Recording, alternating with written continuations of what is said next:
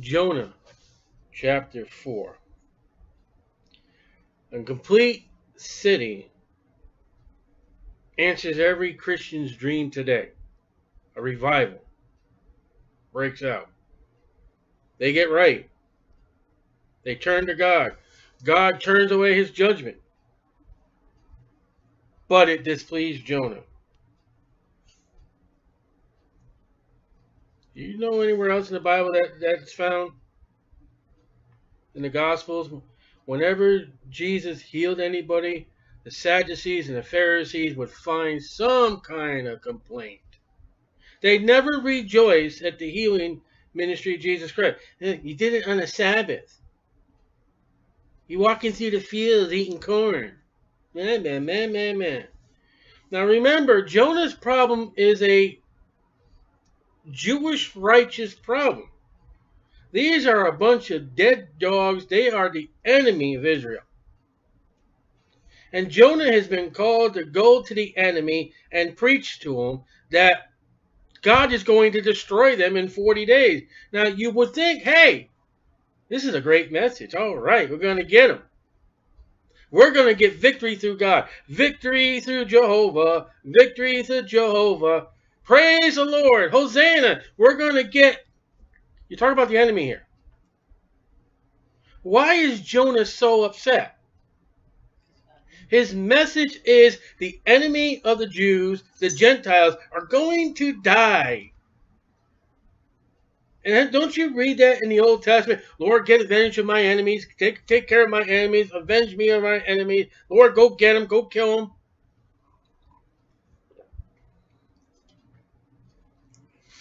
But it displeased Jonah exceedingly. And he was very angry. No repentance. Deuteronomy 18:20. And he prayed unto the Lord. Well, out of 4 chapters, 4 small chapters,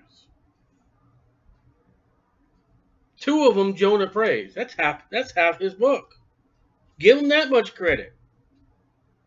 But he's a rebellious, angry person.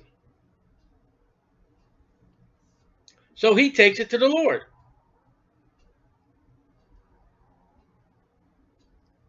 And you gotta wonder what his heart is, because he doesn't get right. But he takes it to the Lord.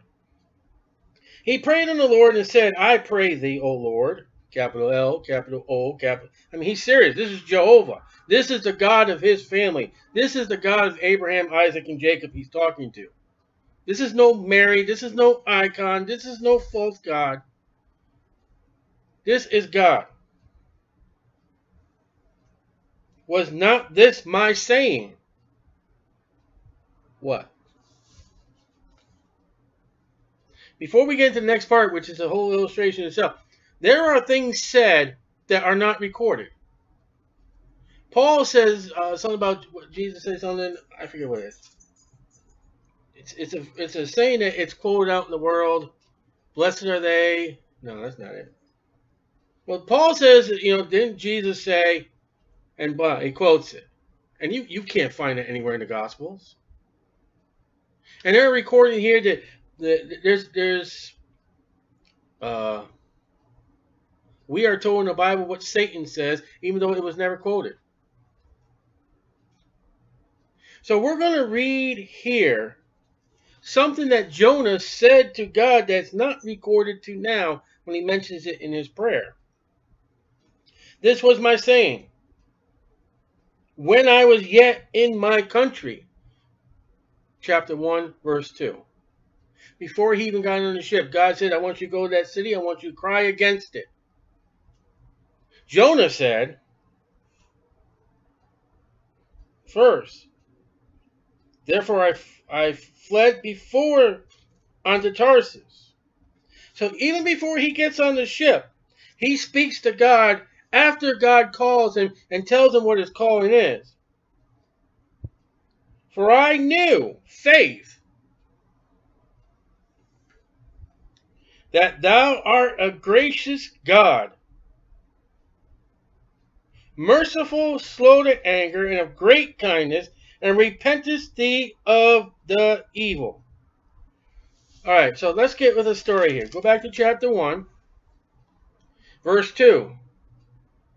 Arise, go to Nineveh, that great city, and cry against it, for their wickedness is come up before me. Verse 3, he's on his way to Joppa. Verse 4, he gets the ship to Tarsus. Before he even runs down to Joppa, verse 2, cry to that great city against it, for their wickedness has come before me, God. And Jonah says to God at that moment, God, you're a gracious God, merciful, slow to anger, great kindness, and repentest thee of the evil. If I go over there and preach that message, you're going to get right with those people. And that is what angered Jonah.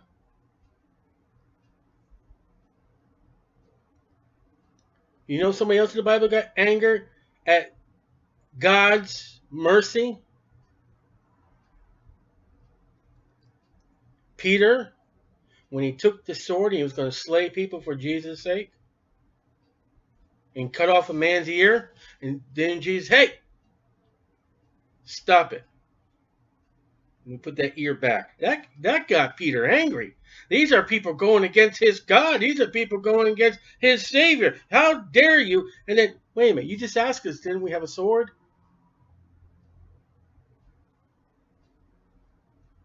Jonah is angry that the Gentile nation was spared. Now, how's that sound? And yet, I have known Christians since 1987. Now, I think I had this happen 2 or 3 times in my life with Christians. Someone has prayed for someone's lost soul. What? I'm not even going to make, because I don't want anybody to think I'm talking about them. And that person that they were praying for got saved, but they got saved by someone else leading them to the Lord, and the other person got angry. Because it wasn't them that led them to the Lord. So they got angry because they got saved by somebody else in an open Bible. Does that sound ludicrous? And yet, here it is in the Bible. They get right with God, and it displeased Jonah, because I knew that thou art a gracious God, merciful, slow to anger, great kindness, repented thee of the evil. Therefore I fled before unto Tarsus. I left and went on that ship because you're a gracious God. And if I preach that message to them, you're going to get right. They're going to get right, I mean.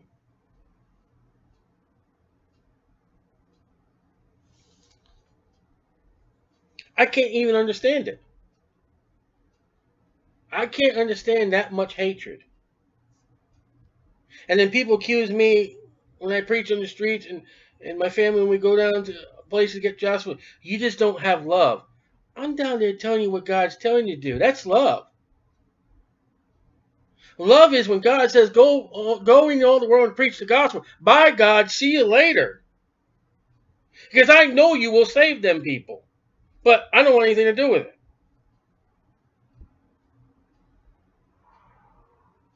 I don't want to be a Jonah.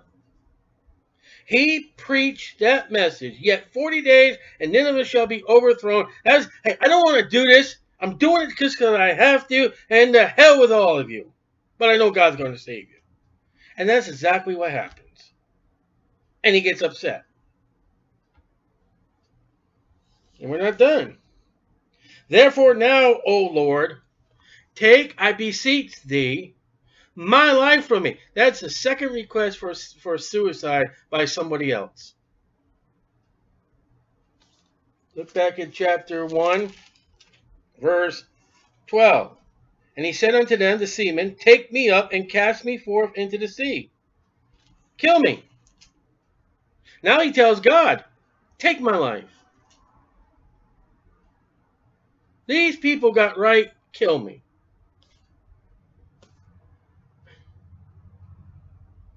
Ladies, would you like to be married to this man? Would you even like to have a friend like this guy?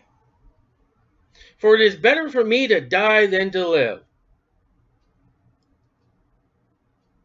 This guy's got a serious problem.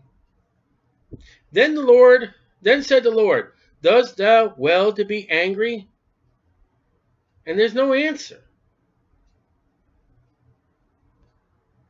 Ecclesiastes chapter 7, verse 9. God's like, what's your problem, dude? I hate that word. Why did I use it? Didn't Jesus, that's how he dealt with the Pharisees? Well, why are you guys so upset? Didn't you see what happened? Don't you see everybody rejoicing? So Jonah went out of the city. He was in the city.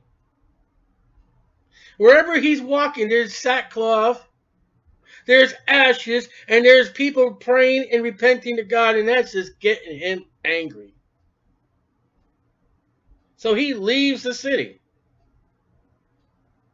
and sat on the east side of the city, and there made him a booth, and sat under it in the shadow, till he might see what would become of the city. 40 days did he sit there?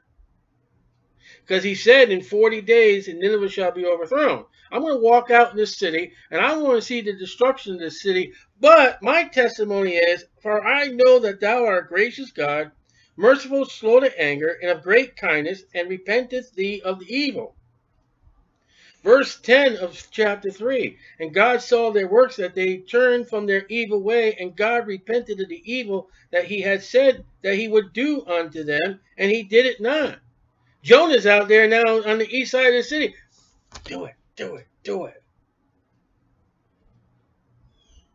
You know what another problem with Jonah is?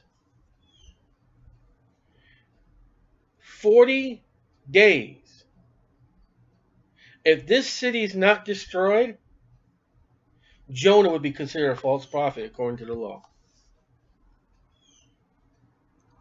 Didn't the law say if a prophet proclaims, if it does not happen, he's a false prophet and needs to be stoned?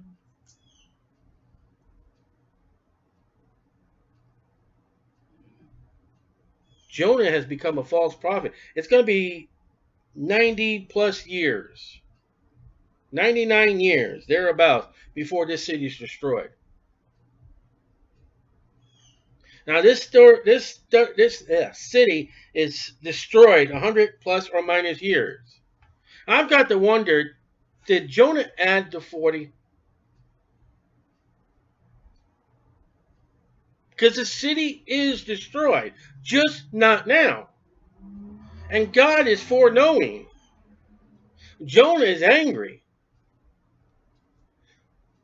The message, chapter 1, arise and go to Nineveh, that great city, and cry against it, for their wickedness is come up before me. He goes in there. Now Nineveh was a city, great city, 3 days' journey. Yet 40 days, and Nineveh shall be overthrown. Where did the 40 come from? That wasn't the message in chapter 1.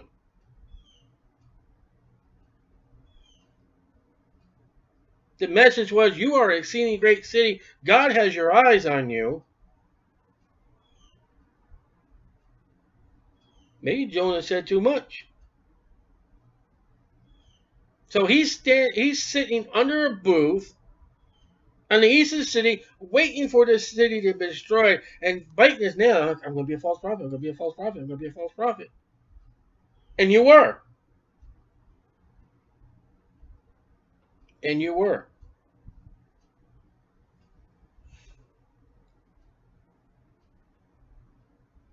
And the Lord God prepared 4 prepared things in Jonah. Jonah 1:17, he prepared a great fish. It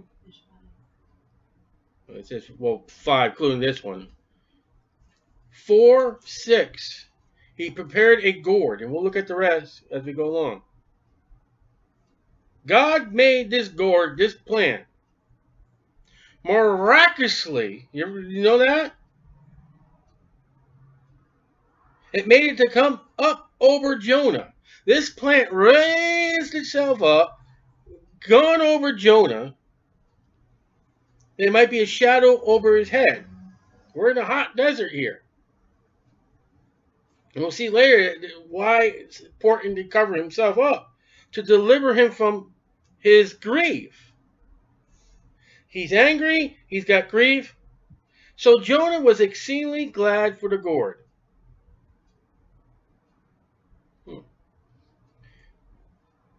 Well, he's happy about one thing.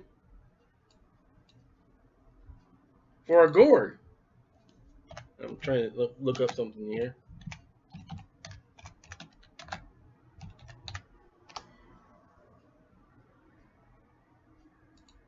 So he's happy for the gourd. It's protecting him from heat.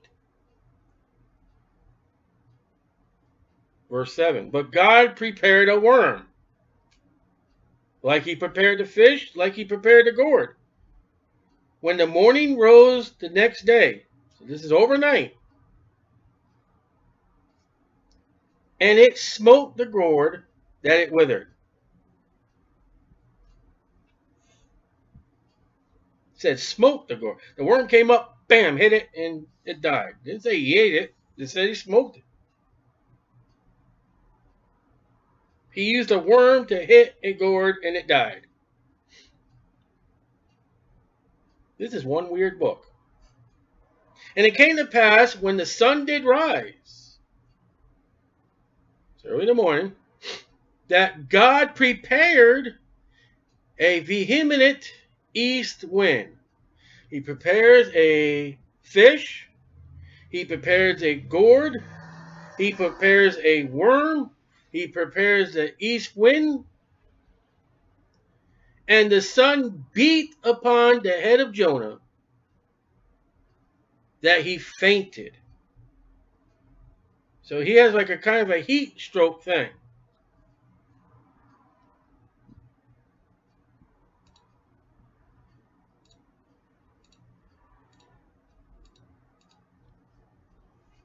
So God protected him with the gourd in the shadow, prevented him from getting a heat stroke. God's trying to comfort him. He didn't appreciate it. And he wished himself to die and said, it is better for me to die than to live. This is the third time now he's requested suicide.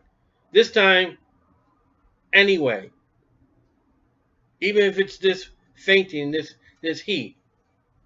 I want to die.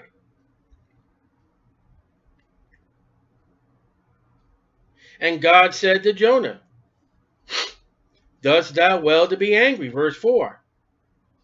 For the gourd. He steps in a little further. Verse 4. Dost thou do well to be angry about this whole people city? What do you... Now, okay, you're angry about the gourd now? And he said, now he answers, I do well to be angry even unto death. The gourd has no soul. Philippians 1:23. It was for me. It did me good. Then said the Lord, thou hast had pity on the gourd.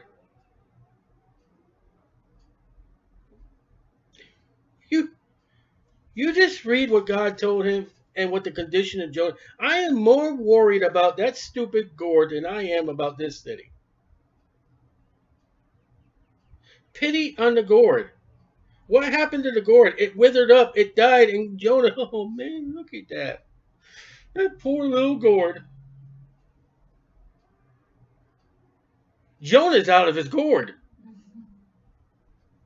He's lamenting about a fruit. I don't know if you can eat gourds. For the which thou hast not labored. You didn't plant it. Neither made it grow. You didn't put it there. You had nothing to do with that plant.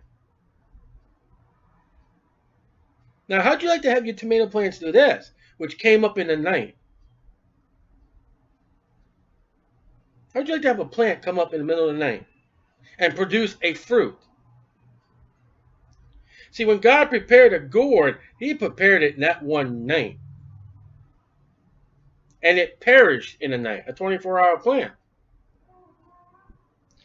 The pity that Jonah is showing is self-pity and vegetation pity. I don't know how to classify the second one.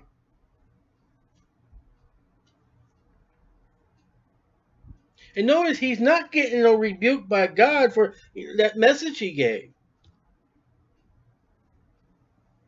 Notice God can't do nothing with an angry man. He's trying to get Jonah to calm down.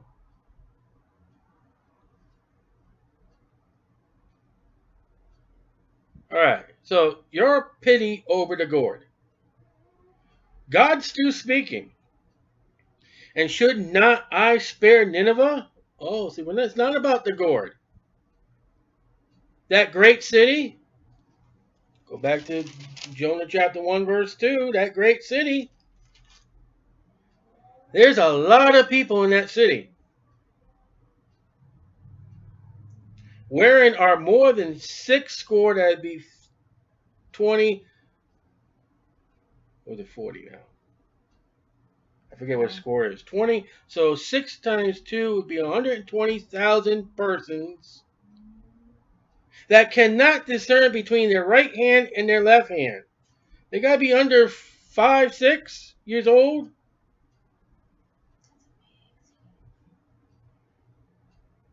There are 120,000 children who do not know their right hand from their left hand. And you take maybe the average family would have 3 children. Let's give it that. You got at least 400,000 adults, at least. Minimum.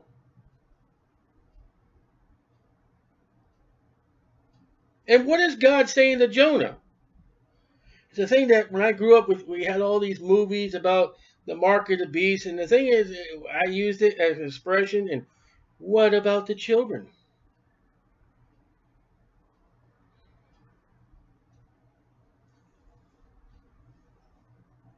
You got a bunch of young children running around there getting milk from their mothers, who are being held by their mothers, who are being taught how to walk by their parents. They're just in a crib. They are being burped. They're being fed. They can't eat. They got mushy food. And you're worried about a gourd? You're not happy but displeased, Jonah exceedingly and very angry? I just saved 120,000 children. God's saying, not me. I just saved them.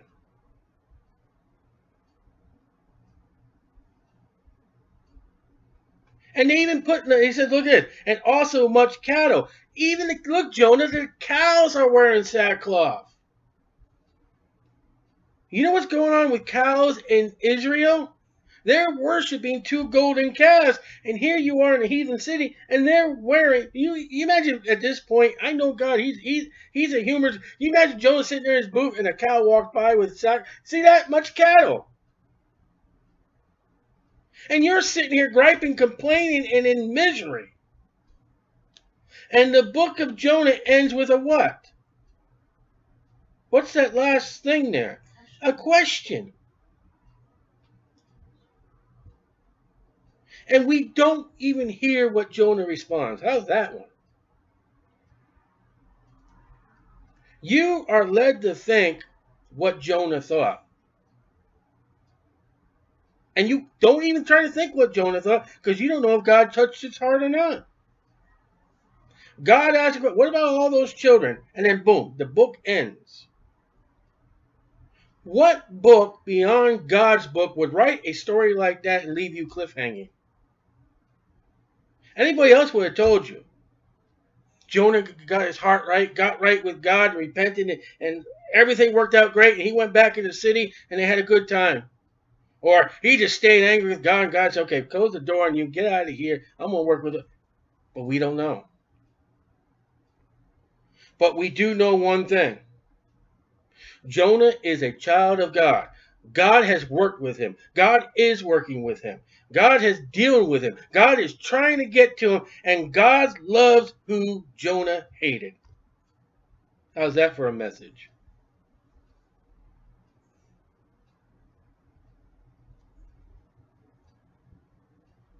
Now, what about you, Christian?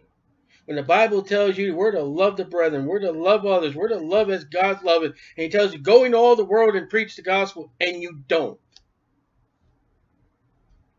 Meanwhile, those who do love the Lord, those who do go knocking on doors, those who do go on the streets, those who do have a public ministry, and people go, you don't love the people.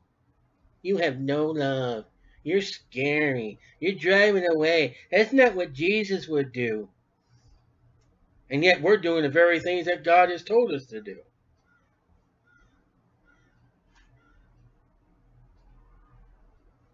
Heaven is rejoicing over this city, and Jonah's over there. I gotta say one thing for Peter. At least he rejoiced with Cornelius and his family and the apostles.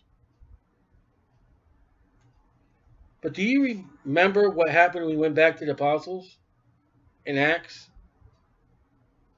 I'm trying to think of the word that's used. What's the Bible word? Not rebuked.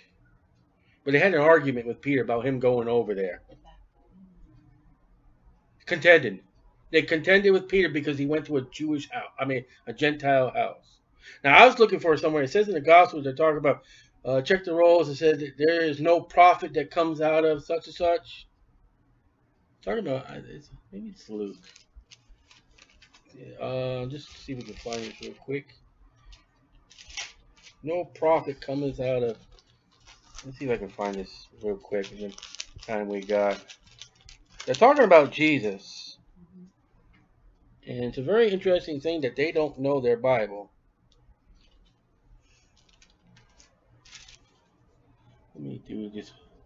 I'm trying to do a search here, so let me tell you what's going on.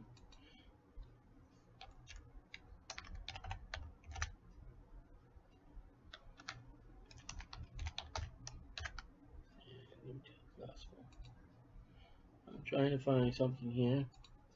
We haven't left the airway yet. All right, John 7:52. That's what we're looking for. John 7:52. Now, in actuality, Jonah was a false prophet. It's 40 days the city was not overflowed. Now, John 7:52, the Bible says, and they answered, said unto him, art thou also of Galilee? North. Search and look, for out of Galilee ariseth no prophet. Well, when you check Jonah, 2 Kings 14:25, that's exactly where he came from. They didn't even know who Jonah was. That Jew that went to the Gentiles. Ew. 2 Kings 14:25. Jonah, Jonah came from there. 2 Kings 14:25. We'll read that. 2 Kings 14:25. I know some people won't look it up, so we'll look it up for you and then we'll close. 14:25. It says, and he restored the coast of Israel from the entering of Hamath unto the sea of the plain, according to the word of the Lord God of Israel, which he spake by the hand of his servant Jonah, the son of Amittai, the prophet, which was of Gath-Hepher, and you check the place there, he's from Galilee. Look. Jonah was he was a prophet of the Lord and spoke other prophecies, according to 2 Kings chapter 14:25. So he just didn't go to Nineveh and preached. He preached also about Israel in the land. So Jonah was used by God, like Peter to the Jews. Yeah, but them stinking Gentiles, that's a whole different story. So, that's a man named Jonah. He needs to be preached in the Sunday school. A lot better than some other pirates and other junk out there.